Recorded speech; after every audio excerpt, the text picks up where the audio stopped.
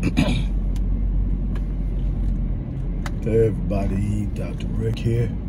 Hope everybody is having an unbelievable week to this point. Hope you had a great day.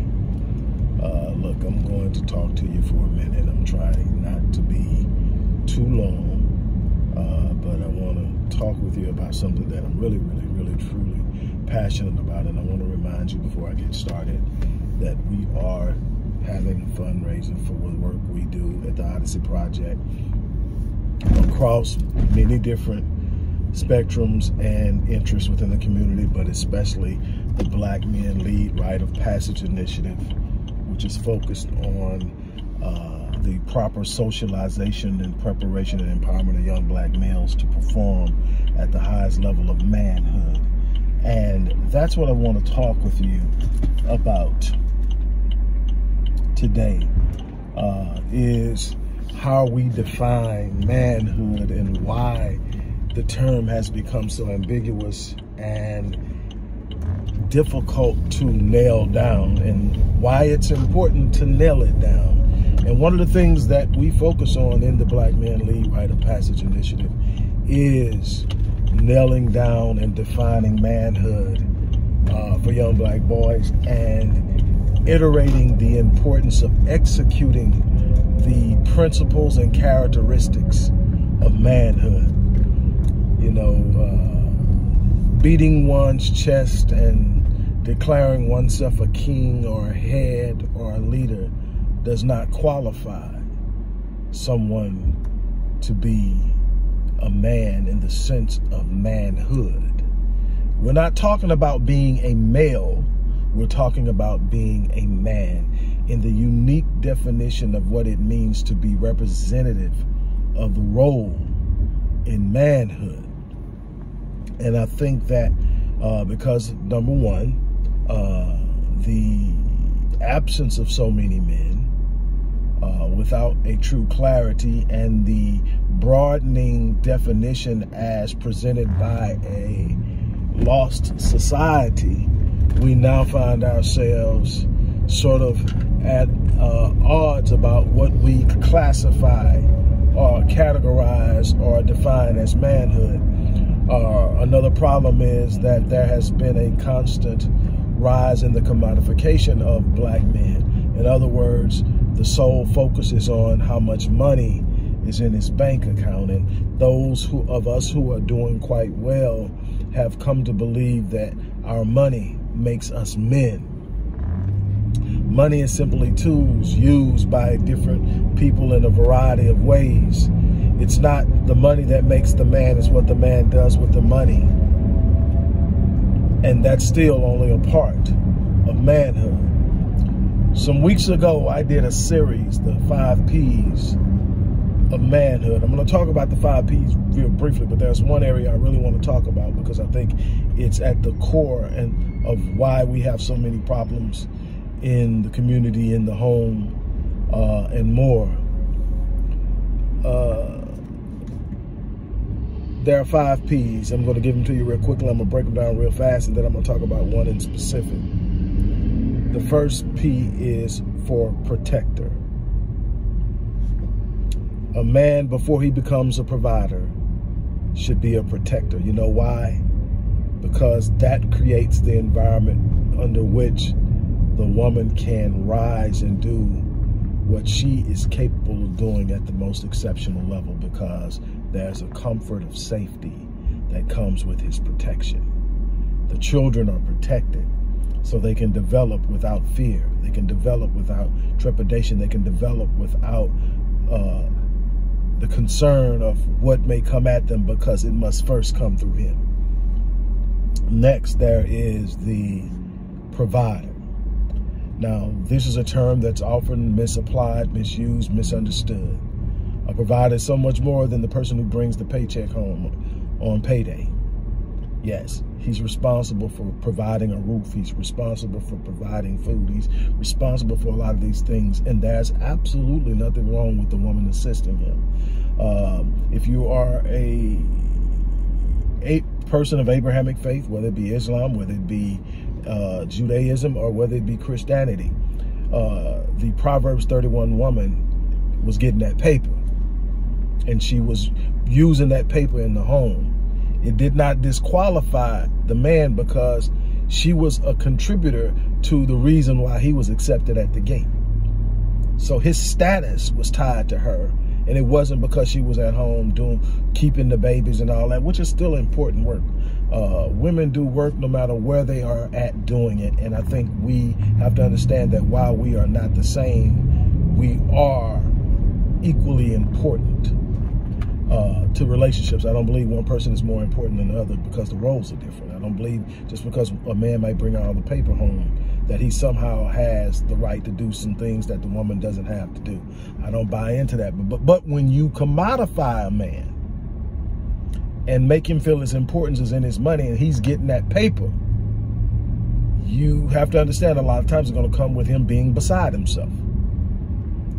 But see, that's because, again, we don't have the elders to hold it down and to check him and put him in his place. We've got everybody running wild. We got too many rogues, and that needs to be dealt with. But again, he's a provider. But what does he provide if it's got to be more than just money?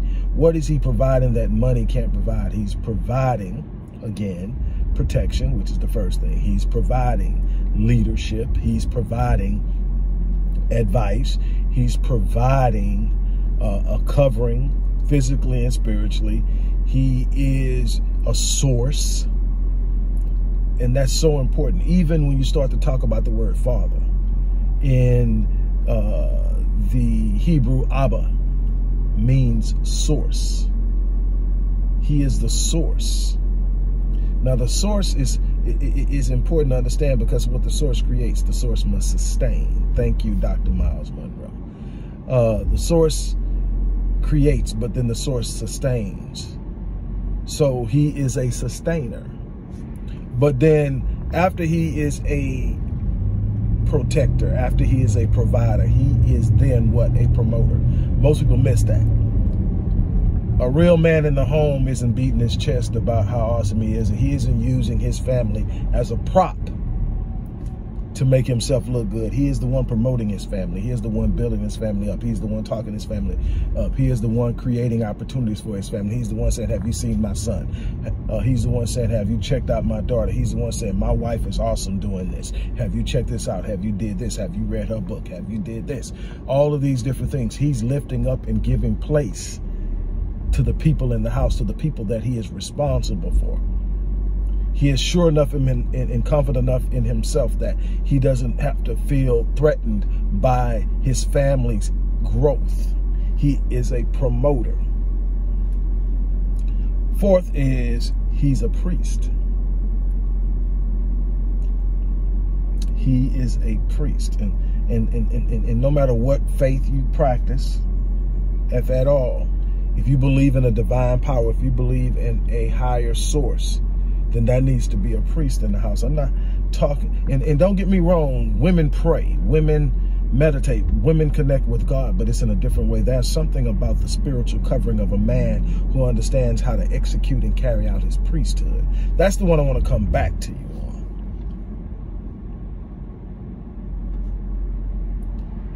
And finally, he is a prophet. I don't mean that in the religious sense. I don't mean that in the sense of any type of clairvoyancy. I mean that in the sense of what he speaks to his family, for his family, and over his family. He is a prophet. He speaks positivity. He speaks power. He speaks edification. He speaks execution. He speaks standards and character. He speaks. We need our men to be able to speak power in the home. Let's go back to priest. See, there is a spiritual warfare going on. I'm not talking again in any religious sense. I'm talking specifically about understanding that things go beyond what you can see from a mental, emotional, and a psychological level. Things are happening on a spiritual level consistently. And because we don't understand that, we lose so often. And here's the thing. A woman is in the home and she's praying. Her prayer is different. Her prayer is passionate. She's praying for everything and everybody. She's talking to God and she's putting in that work, and she may pray for an hour.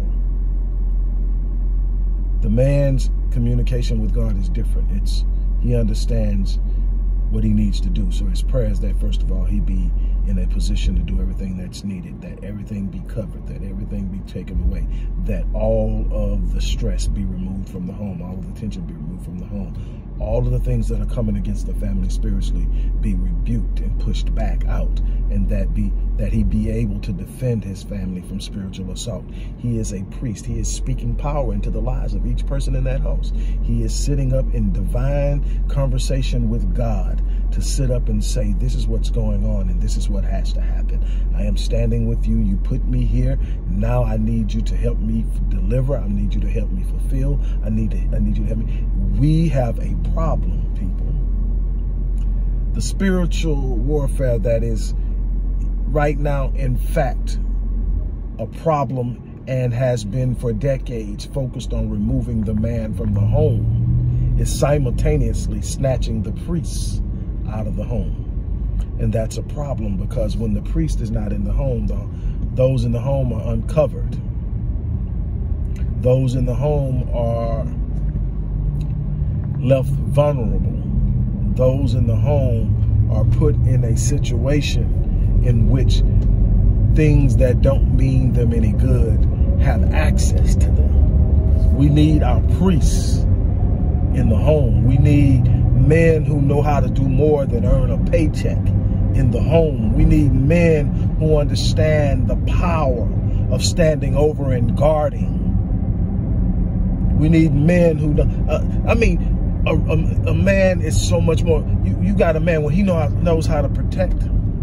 I heard someone say once that unfortunately, most people who have good men covering them won't really know the depth of what they have until the man is removed.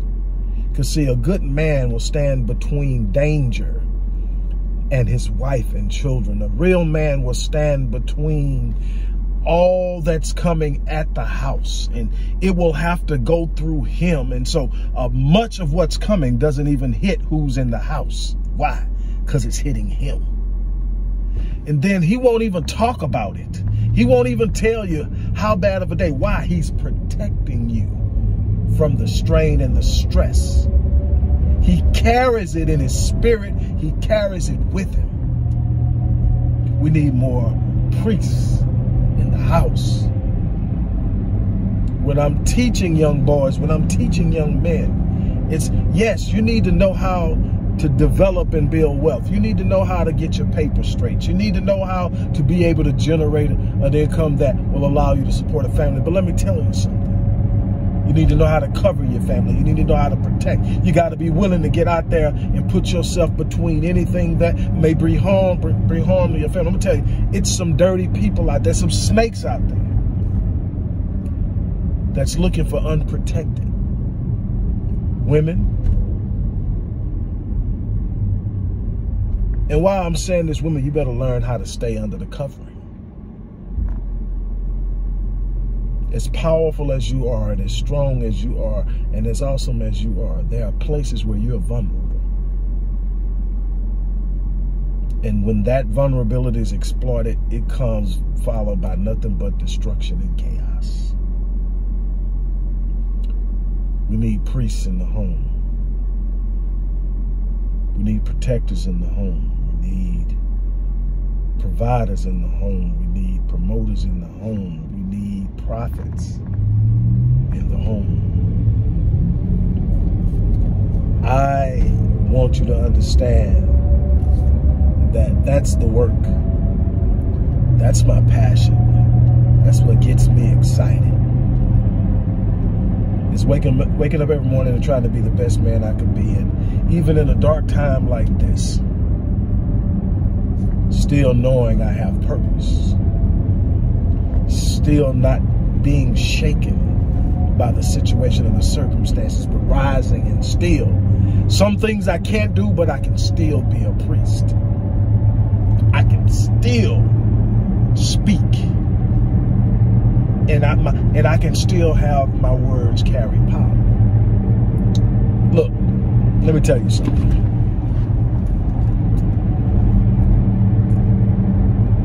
People can say what they want to about us. But if we ever wake up to who we are and what we're capable of and how the world and universe literally will bend to us, game over. That's why they go out of their ways distracting us. That's why they go out of their ways feeding us bull craps and false narratives and everything else they can to mislead us. But at some point, we've got to wake up. With that being said, look, I'm gonna get out, but I had to share that with you. Look, real easily. Let me tell you, we need your support. We do. We need to be able to reach these little boys in every community across America because they are the future. Let me tell you, I've said this I don't know how many times. We will only get as high as our women can spiritually lift us, and we will only get as far as our men will physically lead us. And while both play crossing roles, that's the truth. So we need to be doing the work. On that note, I'm going to ask you to support us one more time, then I'm going to get off. And I'm going to thank you for letting me invade your space so often. On that note, I'm out of here. You guys have an unbelievable evening.